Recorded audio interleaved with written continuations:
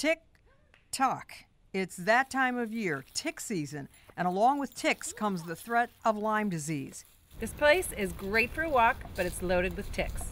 But Lyme disease isn't the only thing you can get from a tick. Believe it or not, a simple tick bite can bring on Bell's palsy. Bell's palsy is a palsy of the facial nerve, which is the nerve that controls the muscles in the face. Rare but not impossible, yearly 20 out of 100,000 people like Karen get Bell's palsy. This started 4 months ago, and I'm hoping for a full recovery. Each day I keep looking to see if it gets better, but it doesn't. This one-sided facial droop makes daily routines difficult. So it's kind of embarrassing. It's true, there are a lot of other ways to get Bell's palsy, but Dr. Towns says a tick may have been the culprit behind Pamela's disorder. When I first noticed it, I couldn't blink my eyes one at a time, and I thought I was having a stroke.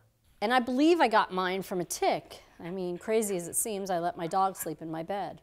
I would recommend if you have the sudden onset of a facial droop, you contact your doctor immediately to talk about that.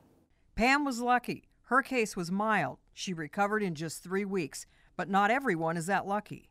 I guess the most frustrating thing for me is just not knowing. You know, I keep not knowing if it is going to get better. I'm Marty Salt reporting.